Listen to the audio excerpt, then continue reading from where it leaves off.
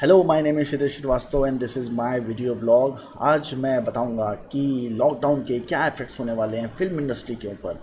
तो सबसे पहली चीज़ जो आपने सुनी होगी वो ये है कि रोहित शेट्टी ने ये डिसाइड किया है कि जो सूर्यवंशी पिक्चर है उसको वो ओटीटी प्लेटफॉर्म पे नहीं लेके आएगा। और उसके साथ ही सुजीत सरकार ने ये डिसाइड किया है कि अमिताभ बच्चन और आयुष्मान खुराना की जो एक फ़िल्म है, मैं नाम भूल गया उस पिक्चर का, बड़ा अजीब सा नाम है, वो पिक्चर वो ओटीटी प्लेटफॉर्म पे रिलीज़ कर सकते हैं। जो प्रॉब्लम यहाँ पे आने वाली है वो ये है, जो डिमोनेटाइजेशन के बाद एक सर्ज आया था डिजिटल पेमेंट्स में कि पेटीएम में, गूगल पे और फ़ोन पे टाइप की ऐप्स निकल आई थी और लोगों ने मनी ट्रांजैक्शन करना उसमें शुरू कर दिया था। जो हैबिट लोगों की आज तक पड़ी हुई है, लोग बहुत सारा मनी ट्रांजैक्शन करते हैं। अगर आप बेंगलोर जाओगे तो आपको बहुत सारी ऐसी कंपनी मिलेंगी जो ऐप डेवलप कर रही हैं मनी ट्रांजैक्शन के ऊपर, क्योंकि वो एक सर्ज आया है लोगों के एटीट्यूड में डिजिटल ट्रांजैक्शन करने का। वो सर्ज इस लॉकडाउन के बाद भी लोगों के अंदर आने वाला है, जिसमें ओटीटी को बहुत फ़ायदा होगा, नेटफ्लिक्स और अमेजन खासतौर पे जिनको बहुत ज़्यादा फ़ायदा होने वाला है। और ऑलरेडी बहुत सारे ओटीटी प्लेटफॉर्म डेवलप हो गए हैं, जैसे उल्लू है, और बालाजी है, जी है, ये सारे अपने ओटीटी प्लेटफॉर्म चलाते रहते हैं। अभी शायद मैंने सुनने में आया है कि स्नैपडील ने भी किसी कंपनी के साथ टाई अप किया है और वो उनके साथ कंटेंट डेवलप करेगा। एप्पल भी इस जंग में कूद गया है और वो भी अपना कंटेंट डेवलप करके अपना सेपरेट ओटीटी प्लेटफॉर्म चला रहा है। और कंटेंट अब बहुत ज़्यादा बिगर होने वाला है और बहुत सारा कंटेंट बनने वाला है, पर वो सारा कंटेंट ओटीटी पे आएगा जो बहुत ही कम रेट में लोग देख सकते हैं। जब इस लॉकडाउन के टाइम में लोग अपने घर पे बैठे नेटफ्लिक्स अमेजन देख रहे हैं और उनको बहुत कन्वीनियंट हो जाएगा देखना, जैसे मेरे जैसे लोग हैं जो नेटफ्लिक्स अमेजन पे बहुत ज़्यादा चीज़ें नहीं देखते हैं, उनको भी ये आदत लग जाएगी कि वो अपने मोबाइल पे पूरी पिक्चर देख लें। और एक बार ये आदत उनको लग गई तो उन्हें हॉल जाना अच्छा नहीं लगेगा और धीमे धीमे मुझे लगता है हॉल का कल्चर भी ख़त्म होना शुरू हो जाएगा, जैसे सुपरस्टार का कल्चर भी ख़त्म होना शुरू हो गया है। मुझे नहीं लगता है कि शाहरुख, सलमान, आमिर के बाद कोई और सुपरस्टार बचेगा, क्योंकि इतने सारे एक्टर्स हैं, इतना सारा कंटेंट बन रहा है और इतने सारे लोग हैं कि ये सुपरस्टार वाला कॉन्सेप्ट धीमे धीमे करके ख़त्म हो जाएगा। ये थिएटर वाला कल्चर भी धीमे धीमे करके ख़त्म हो जाएगा, क्योंकि अगर लॉकडाउन के बाद हॉल्स खुलते भी हैं तो मुझे लगता है लोग सोशल डिस्टेंसिंग मेंटेन करेंगे।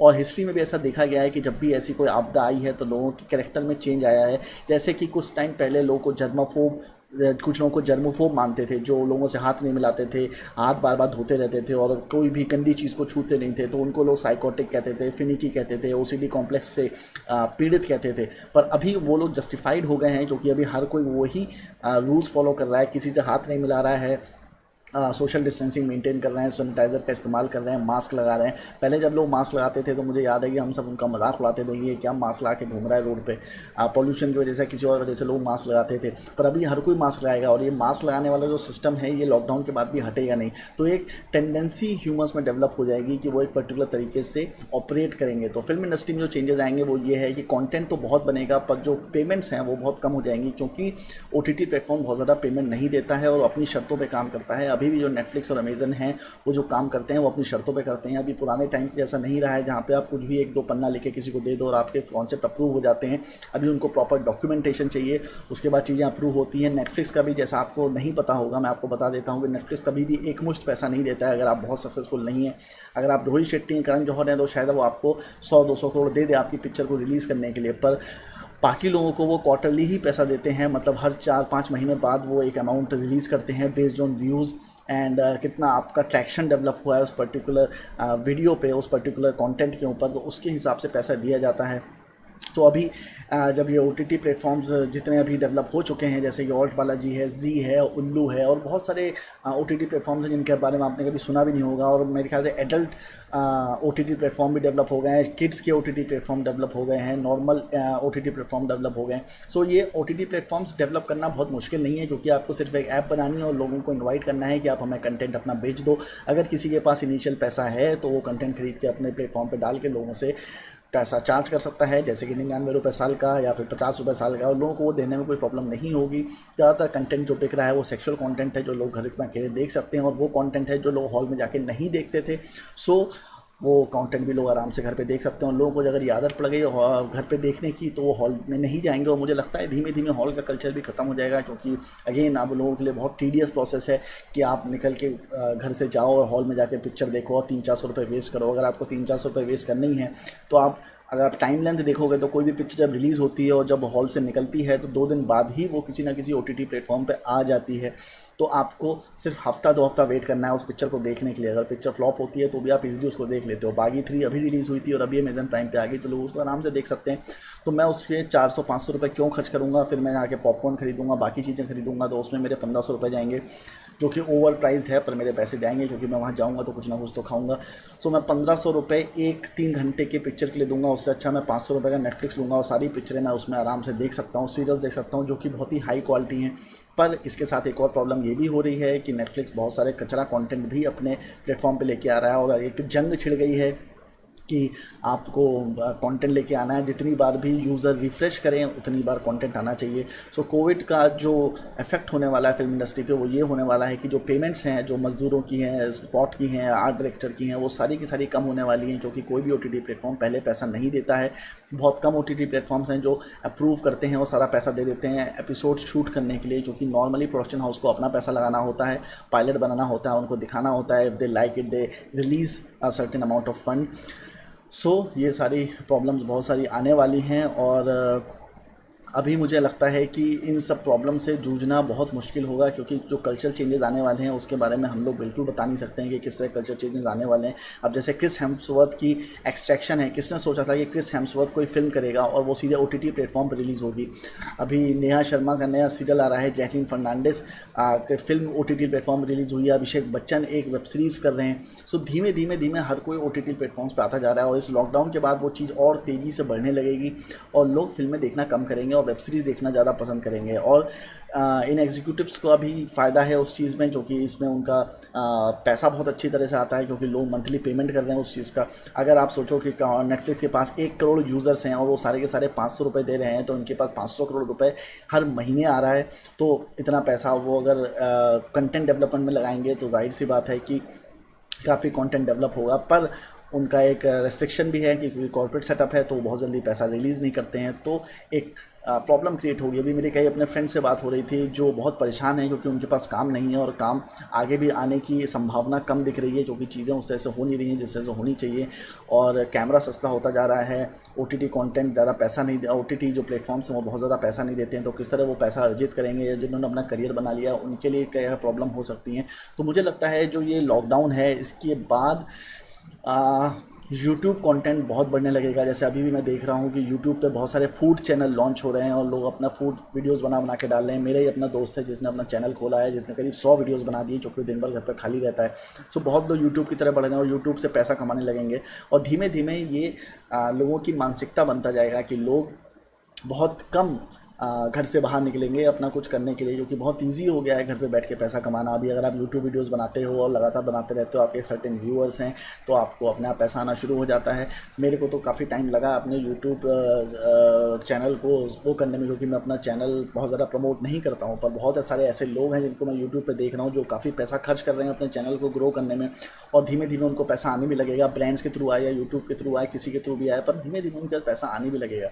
सो ये कुछ इफेक्ट्स हैं लॉकडाउन के जो आगे जाके आने वाले हैं, और जिससे बहुत ज़्यादा फिल्म इंडस्ट्री प्रभावित होने वाली है, क्योंकि काम तो बहुत सारा आने वाला है। ये तो कंफर्म है कि जब भी लॉकडाउन खुलेगा काम बहुत सारा आएगा, पर प्रॉब्लम ये है कि वो काम इतना बाइफरकेट होगा, इतना ज़्यादा बाइफरकेट होगा कि उसमें पैसा बहुत ज़्यादा नहीं होगा। हॉल्स में लोग पिक्चर देखने जाएंगे भी तो मेरे ख्याल से सोशल डिस्टेंसिंग मेंटेन करेंगे। ये भी एक थिंकिंग है जो कि बहुत जल्दी लोगों के दिमाग से निकलेगी नहीं। सोशल डिस्टेंसिंग अगर लोगों के दिमाग का हिस्सा बन चुका है और 3-4 महीने उसको फॉलो करते हैं, तो वो आगे भी उसको फॉलो करते रहेंगे।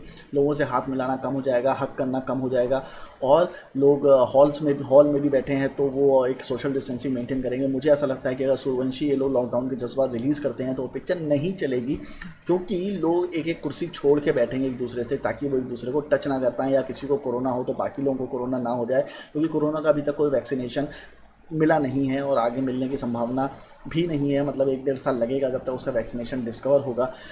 तब तक लोग सोशल डिस्टेंसिंग मेंटेन करेंगे और हॉल में जाना कम करेंगे। अगर मॉल्स खुल भी जाते हैं तो मॉल में लोग इतने ज़्यादा नहीं जाएंगे, बहुत सेलेक्टिव लोग ही जाएंगे, जो कि मॉल में basically privileged upper middle class या रिच लोग जाते हैं, तो वो बहुत ज़्यादा इस लॉकडाउन को फॉलो कर रहे हैं। जो लॉकडाउन को फॉलो नहीं कर रहे हैं वो लोग गरीब लोग हैं, जो पुअर क्लास से हैं या फिर लोअर मिडिल क्लास से हैं, वो लोग इस चीज़ को फॉलो नहीं कर रहे हैं, पर बाकी लोग इस चीज़ को अच्छे से फॉलो कर रहे हैं। तो वही लोग मॉल में जाते हैं तो वो लोग मॉल में जाना कम कर देंगे। तो धीमे धीमे इससे जो फिल्म की ग्रोथ है वो कम होनी शुरू हो जाएगी। और धीमे धीमे मुझे ऐसा भी लगता है कि शाहरुख खान, सलमान खान, बाकी लोग भी OTT प्लेटफॉर्म से अपनी फिल्म रिलीज़ करने लगेंगे। अनुष्का शर्मा, प्रियंका चोपड़ा, बाकी लोगों ने भी नेटफ्लिक्स से हाथ मिलाया है और उन्होंने अपने अपने शोज़ निकाले हैं। जैसे कि अनुष्का शर्मा का न्यू शो आ रहा है पाताल लोक, जिसमें वो एक्टिंग तो नहीं कर रही हैं पर वो शो में काफ़ी पैसा उन्होंने लगाया है। उस तरह से मुझे लगता है कि जल्दी ऐसी पिक्चरें आने लगेंगी। जो लीड एक्टर्स में जो टॉप एक्टर्स हैं वो आके OTT प्लेटफॉर्म पे अपनी पिक्चर रिलीज़ करेंगे। आयुष्मान खुराना और अमिताभ बच्चन की जो पिक्चर आई है, अभी मैं नाम भूल गया उस पिक्चर का, पर वो भी सुजीत सरकार ऐसा सोच रहा है कि उस पिक्चर को OTT प्लेटफॉर्म पर रिलीज़ कर दे। अगर एक भी बड़ी पिक्चर जिसमें अमिताभ बच्चन है या ऐसे टॉप A ग्रेड स्टार हैं, अगर वो OTT प्लेटफॉर्म पर रिलीज़ होती है तो एक बहुत मेजर प्रॉब्लम हो जाएगी, क्योंकि बाकी लोग भी ये सोचने लगेंगे कि हम OTT प्लेटफॉर्म पर पिक्चर रिलीज़ कर देते हैं। क्योंकि OTT प्लेटफॉर्म पर पिक्चर रिलीज़ करने का फ़ायदा ये है कि आपको एक मुश्त सारा पैसा मिल जाता है। मान लो वो पिक्चर उन्होंने 60-70 करोड़ में बनाई और OTT प्लेटफॉर्म उनको कहता है कि हम तुमको 100 करोड़ देते हैं और तुम अपनी पिक्चर हमको बेच दो, तो उसके लिए तो प्रॉफिट ही है ना 30-40 करोड़ का। क्योंकि पिक्चर रिलीज़ होने से पहले किसी को ये नहीं पता है कि पिक्चर फ्लॉप होगी हिट होगी, पर OTT प्लेटफॉर्म में बेचने में ये कन्फर्मेशन है कि एटलीस्ट आपका पैसा रिटर्न आ ही जाएगा। और जब ये कन्फर्मेशन किसी को मिलता है तो लोग लालची हो ही जाते हैं, जाहिर सी बात है। तो जितने A ग्रेड फिल्म मेकर्स हैं वो ये कोशिश करेंगे कि OTT प्लेटफॉर्म पे उनकी फिल्म बिक जाए। बस एक ही एग्जाम्पल उनके सामने आएगा और वो ये प्रथा शुरू कर देंगे OTT प्लेटफॉर्म से पिक्चर को बेचने की। क्योंकि धीमे धीमे जो प्रोसेस है फिल्म मेकिंग का वो छोटा होता जा रहा है। पहले फिल्म मेकिंग का प्रोसेस बहुत लंबा होता था, जिसमें प्री प्रोडक्शन बहुत लंबा होता था, उसके बाद शूटिंग होती थी, फिर शूटिंग के बाद आपको सेंसर कराना पड़ता था, एंटरटेनमेंट टैक्स के सर्टिफिकेट्स लेने होते थे, सारे सर्टिफिकेट्स लेने होते थे, एनिमल राइट्स के, एक्शन के, इसके उसके सारे, मतलब बहुत सारे पंगे होते हैं जो आपको करने पड़ते हैं मार्केटिंग डिस्ट्रीब्यूशन के टाइम पे। और हाँ, डिस्ट्रीब्यूशन भी करना होता था, फिर सारे हॉल्स में आपको कॉल करना होता था, डिस्ट्रीब्यूशन टाइम लेना होता था, फिर वहाँ अपनी पिक्चर भेजते थे। तो बहुत लंबा प्रोसेस था फिल्म को रिलीज़ करने का। वो अब धीमे धीमे करते हुए बहुत छोटा होता जा रहा है और आपको सिर्फ एक कॉपी बनानी है और जाके OTT प्लेटफॉर्म को देनी है। वो आपको पैसा देंगे और वो पिक्चर को वो लोग अपने OTT प्लेटफॉर्म पर रिलीज़ कर देंगे और आपका पैसा आपके अकाउंट में आ जाएगा, which is very easy for anyone to do. And once people realise that कि ये इतना आसान है तो वो उस चीज़ को करना शुरू कर देंगे। सो I think the concept of superstar theatre is going to go. लोग हॉल में जाना धीमे धीमे कम करेंगे। एक बार उनको आदत लग गई मोबाइल पे पिक्चर देखने की तो वो आदत जल्दी जाने वाली नहीं है। और ज़्यादातर लोगों को आदत लग चुकी है। 300-400 रुपये खर्च करने से अच्छा है कि आप अपने घर पे बैठ के 500 रुपये में नेटफ्लिक्स को देखे पिक्चरें देखो। अमेज़न में, जी पे और ऑल्ट बालाजी में तो रेट्स और भी कम हैं, 99 रुपये साल के हैं, ऐसे मैंने सुना है कि रेट्स हैं। क्योंकि मैंने तो किसी का भी सब्सक्रिप्शन लिया नहीं है तो मुझे आइडिया नहीं है, पर ये मुझे पता है कि बहुत सस्ते रेट्स हैं जिस पे वो आपको बहुत सारा कंटेंट देते हैं। और ऐसे बहुत सारी एडल्ट ऐप्स भी हैं जो खुल गई हैं और लोग एडल्ट पिक्चरें देखने वैसे भी हॉल में नहीं जाते हैं, तो अगर उनको घर पे बैठ के बहुत ही कम पैसा देके ऐसी B ग्रेड एडल्ट फिल्में देखने को मिल रहा है जो कि ऑल्ट बालाजी पे पड़ी हुई हैं या उल्लू पे पड़ी हुई हैं, तो वो क्यों नहीं देखेंगे? जाहिर सी बात है वो उसको देखेंगे। और अगर कोई पिक्चर इतनी जल्दी रिलीज़ हो जाती है कि पिक्चर के हॉल से निकलते ही 2 दिन बाद वो अमेज़न पे या नेटफ्लिक्स पे आ जाती है, तो जाहिर सी बात है कि मैं 1 हफ्ता 2 हफ्ता इंतज़ार कर लूँगा बजाय इसके कि मैं 1500 रुपये में हॉल में जाके पिक्चर देखूँ। सो ये सारे वो चेंजेस हैं जो मेरे ख्याल से लॉकडाउन की वजह से इंडस्ट्री में आने वाले हैं। और मुझे लगता है कि ये सोच के ही आपको फिल्म इंडस्ट्री में जाना चाहिए, क्योंकि आपको ये जानना पड़ेगा कि फिल्म इंडस्ट्री किस तरह से ऑपरेट कर रही है। जो लोग फिल्म इंडस्ट्री में जाना चाहते हैं वो ये सपना लेके मत जाएं कि उनको बड़ी फिल्में मिलेंगी और अब बड़ी फिल्मों में काम करने का मौका मिलेगा। जो कि जब मैं फिल्म लाइन में गया था तो मेरा भी सपना था कि मैं बड़ी बड़ी फिल्मों में काम करूंगा और बड़ी फिल्मों में नाम आएगा और मेरी फिल्म रिलीज़ होगी। पर अभी मुझे लगता है कि अगर मैं फिल्म बनाता भी हूं तो उसको थिएटर में रिलीज़ करना वुड बी ए स्टुपिडिटी। हमको टाइम के साथ मूव करना चाहिए। टैरेंटिनो बहुत टाइम तक ये बोलता रहा कि मैं डिजिटल पे नहीं जाऊँगा, मैं रील पे ही काम करूँगा, मैं रील पे ही काम करूँगा, पर उसको फाइनली डिजिटल पे जाना पड़ा और धीमे धीमे वो डिजिटल पे जाएगा। आपकी आउटडेटेड थिंकिंग बहुत टाइम तक काम नहीं करती है, आपको समय के साथ चलना पड़ता है, टेक्नोलॉजी के साथ चलना पड़ता है। और टेक्नोलॉजी ये कहती है कि आगे का ज़माना OTT प्लेटफॉर्म्स का है और लोग मोबाइल पे, लैपटॉप पे ही पिक्चरें देखेंगे और वैसे ही चलने वाला है और उसी तरह से आगे चलेगा भी। तो धीमे धीमे सारी पिक्चरें OTT पे आ जाएंगी। So this was my vlog for today. I hope आपको थोड़ा बहुत अच्छा लगा होगा। ये मेरी थिंकिंग थी लॉकडाउन के इफेक्ट्स के बारे में। अगर आपको अच्छा लगा तो प्लीज़ कमेंट बॉक्स में मुझे बताइए, अगर नहीं अच्छा लगा तो भी बताइए। और please share my vlogs on your Facebook and Twitter. And जल्दी मिलते हैं नेक्स्ट व्लॉग के साथ। Thank you.